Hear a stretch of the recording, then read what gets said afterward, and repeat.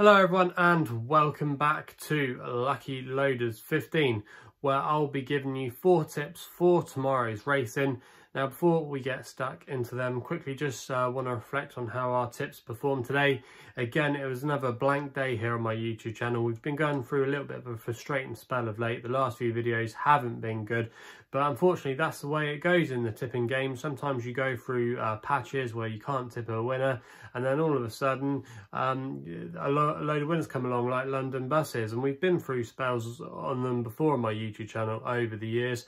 I remember back in January we couldn't find a winner for the start of the month, and after a couple of weeks it was getting really frustrating and really bad. But then one day we just seemed to put up together a few winners. I remember we had a 12-to-1 winner, a 20-to-1 winner in 1 week in January, and then our fortunes changed. And again, it was the similar kind of story in March. You know, like, it hadn't been a good month for us, but then the last week our fortunes really did turn around, and then we ended up, I don't know how still, but we came out with the smallest of profits. Obviously we want to do better than that, but what I'm trying to say is that you don't know how the game's going to go, and sometimes when you're really confident about selections, they run absolute stinkers. It's just the way it goes in this game, and it's all about the long term. But hopefully we will get rid of that bad spell and start finding some winners for you guys, because I get frustrated as well. I want to give you guys winners, and hopefully, like I said, we can get back amongst the winners tomorrow. So we're going to be having 4 tips for tomorrow's racing, and we're going to be going to Warwick for the first of them in the 1:30,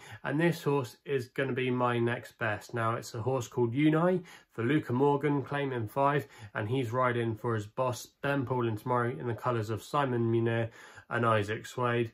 Now, this horse has been running okay of late. He's not the best horse in the world, but he's been running in some novice handicap chases, and he's been running okay. You know, he's made the frame on his last few starts. In fact, he's actually finished 3rd on his last 3 starts, but he's shown in all of those races that he definitely has the ability to win a race, and I think he's got a good opportunity to finally get his head in front.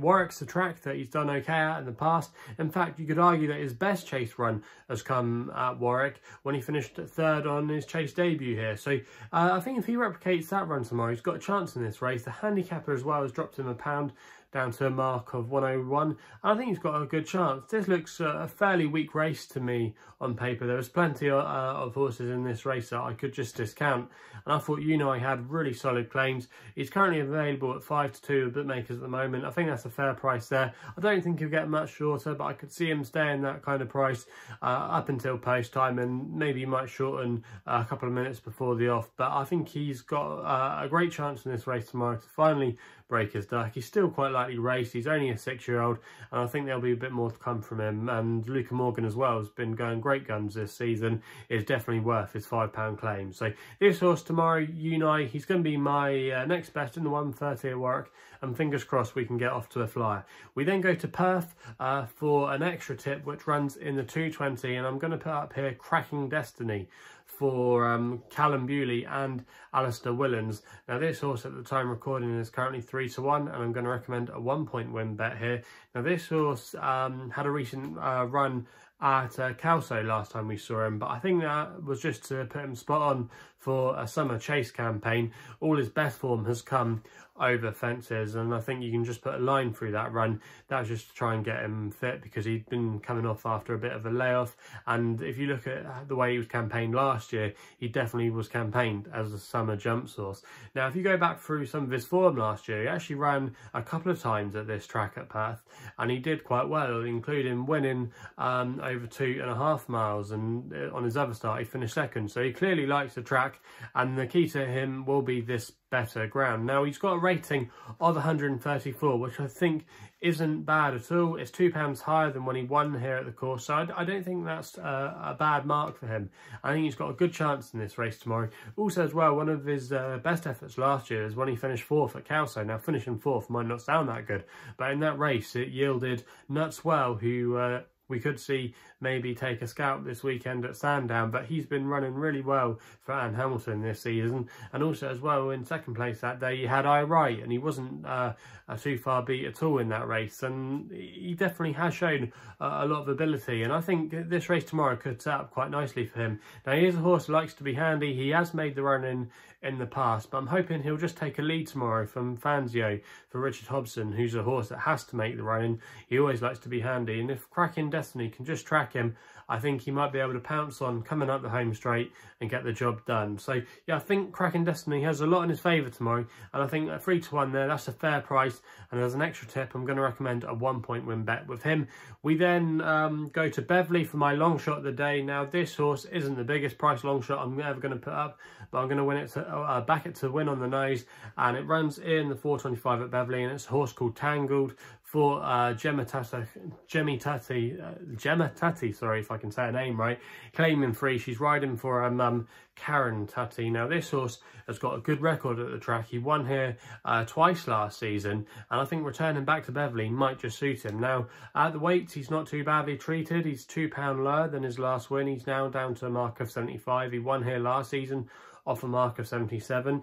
Now, like I've always said here on my YouTube channel at Beverley, I like horses that are handy or like to go from the front, but there's a lack of pace in this race, or there's only one or two that would probably like to get on with it, and one of them is Soar Beach, who's got a really wide draw, and that normally would be a negative, and I think in our case I'm hoping it will be a positive, because I could see Soar Beach tomorrow going quite hard early on, you know, and he doesn't have too many gear changes for me where he can really quicken it. I think he'll go to the front tomorrow. Hopefully he'll set a good gallop, and I think he could just set it up for the closers, and being a closer at Beverley isn't always a bad thing. Saw it quite a few times last season, but as long as Tangled doesn't get too far back, I think this horse has got a really good chance. He likes the quick ground.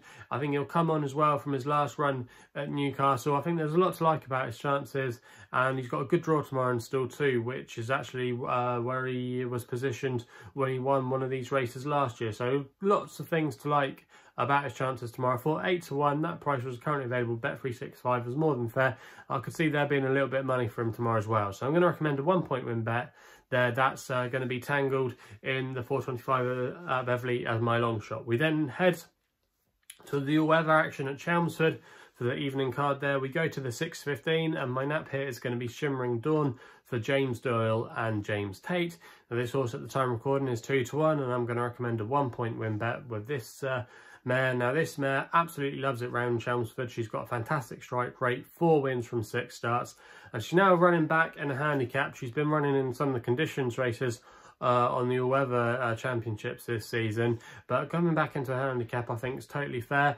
She's now down to her last winning mark actually, which is 94, so that will definitely suit her, and I think she's more effective over the 6 than the 7 furlongs in my opinion. There's a couple of horses in here that want to get on with things. I think Breath of Joy from Amy Murphy will try and make it, and I think it could set up quite nicely for Shimmering Dawn, who I expect to come there with a late run, and with her excellent course record I think she'll take all the beating in this race, and I think arguably she could be a bit shorter come post time. So not particularly original selection there, but I think she'll get the job done, and fingers crossed she'll give us a much needed winner.